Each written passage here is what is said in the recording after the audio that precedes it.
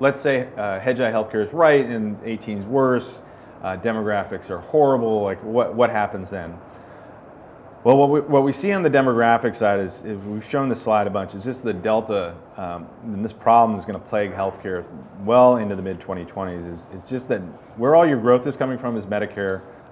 where there is no growth is in the commercially insured, and oh, by the way, we just insured everybody that we possibly could over the last 10 years through the Affordable Care Act. And the problem with that is that Medicare generally, and then Medicare Advantage within that, pays much less than commercial. So you've got good growth in Medicare and really lousy growth in the commercially insured. You're going to end up with about a 43% delta between commercially insured price and a Medicare price for the same service. That's deflationary in our view, and what it does to margin, if we roll all this up over a multi-year period, our margin index for 2018 takes a pretty substantial step down. Again, applying margin to the enrollment by payer type, you can create an index like this, and we think it's going to be down pretty substantially into 2018.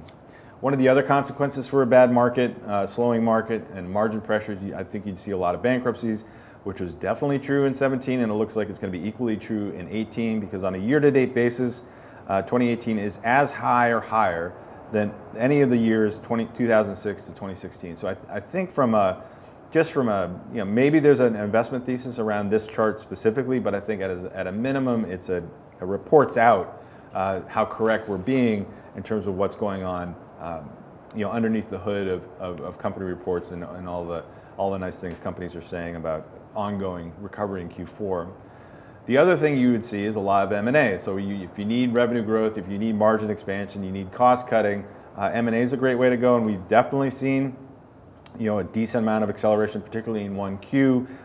whether or not it's major hospitals merging, CVS, Aetna, Cigna, Express, and sort of the rumor around Walmart and Humana. But big deals, I think the common denominator here is control and grab of the patient at the very, very earliest stages of their medical care, and basically controlling the patient soup to nuts.